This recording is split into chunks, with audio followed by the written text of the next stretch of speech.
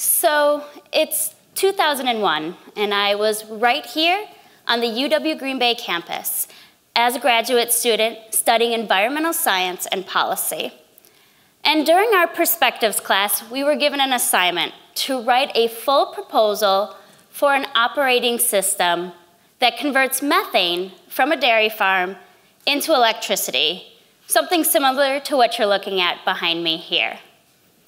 Well, this proposal needed more than just the technical details that we kind of anticipated that we would need. It needed things like a budget and a timeline and personnel. And I remember the class just wondering why we needed to add these important details. That's when we asked our professor, Dr. John Caters, and he said one sentence that would change my life forever. And that sentence is, every engineer needs to know something about running a business. Now, at the time, I remember thinking, really? Like, these two disciplines couldn't be any further apart. For example, in engineering, you deal with math and formulas, and you talk all about your technology. And in the business world, it's all about communication, and you use all sorts of acronyms, and you do this thing called networking. So really, how can we possibly bridge these two? Well, fast forward a few years, and I would graduate with my PhD from Marquette University in environmental engineering. And now, I could have taken a very traditional route of becoming a four-year professor at an academic institution, but instead, I took a gamble and got out of my comfort zone.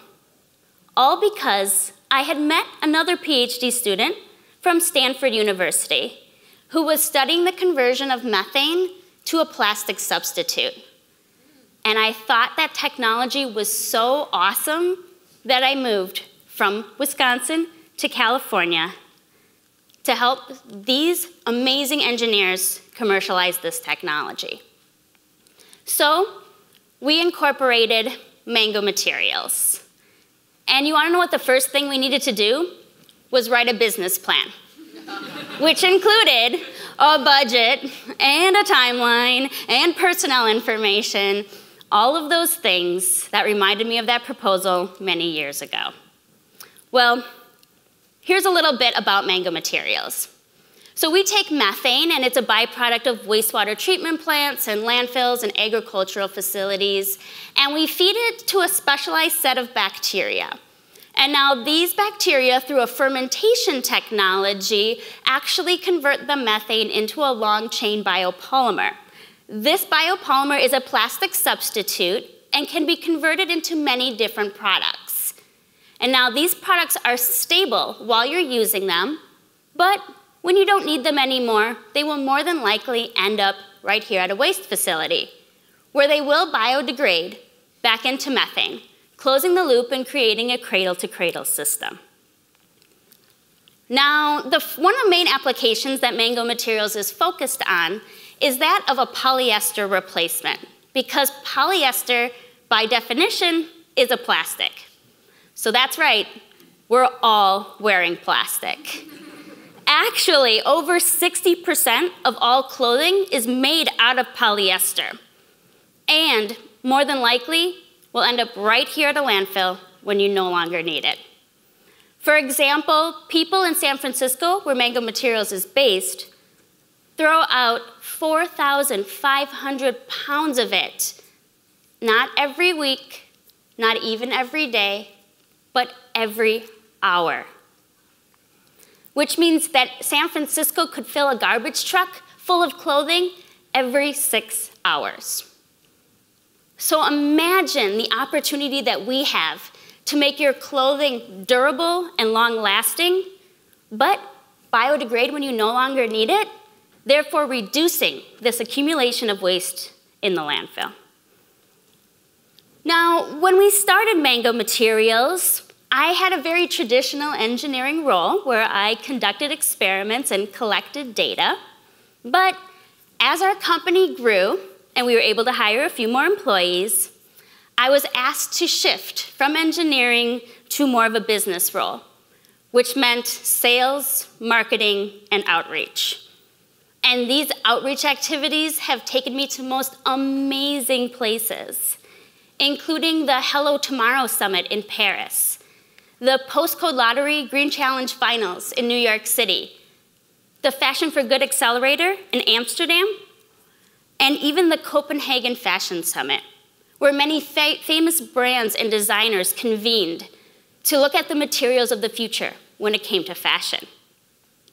And now, while all of these events seem really glamorous, actually I was very much out of my comfort zone because I needed to learn how to talk about our technology with the least amount of technical words possible.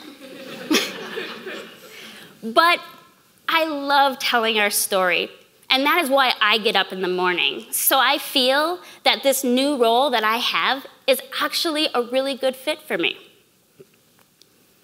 So for those of you in the audience that may be in the science field and possibly interested in transitioning to business or even starting your own business, I have one tip for you.